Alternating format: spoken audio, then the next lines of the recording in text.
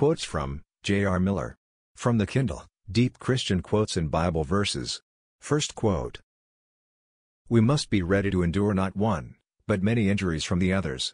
We must be unresisting, like our Lord. No wrongs from others should ever turn our love to hate. Christ's own life was an illustration of this.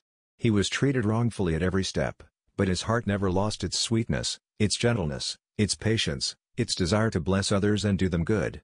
Second quote. As a Christian, you can commit your whole life to Christ with implicit confidence, assured of his loving interest and help.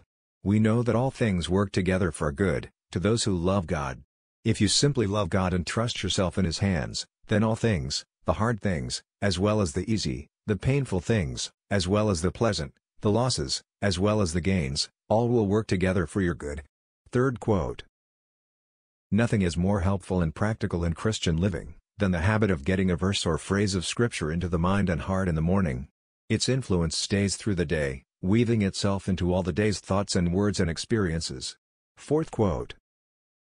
A devotional book, which takes a Scripture text, and so opens it for us in the morning, that all day long it helps us to live, becoming a true lamp to our feet, and a staff to lean upon when the way is rough, is the very best devotional help we can possibly have. What we need in a devotional book which will bless our lives, is the application of the great teachings of Scripture, to common, daily, practical life. Fifth quote.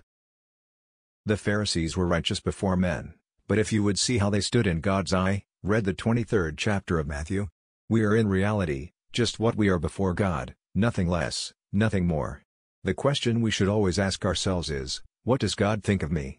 If we would meet his approval, we must first have our hearts right, and then we must be blameless and true in every part of our life. Thanks.